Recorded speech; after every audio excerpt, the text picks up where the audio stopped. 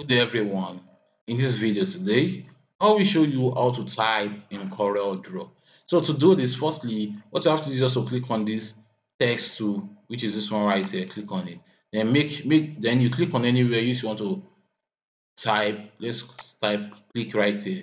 Then as you can see, you can select the text type and the font size. So when done, you can then start typing to your CorelDraw document.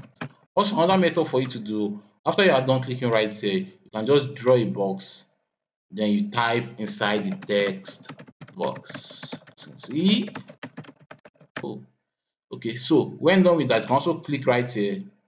So when done with that, you can also highlight, as you can see, highlight it. Then you increase the font size if you want.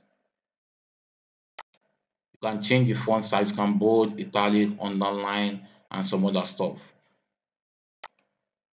So that was all to do this. Hope this video helped. Please give it a thumb up and don't forget to subscribe to our YouTube channel. See you in the next video.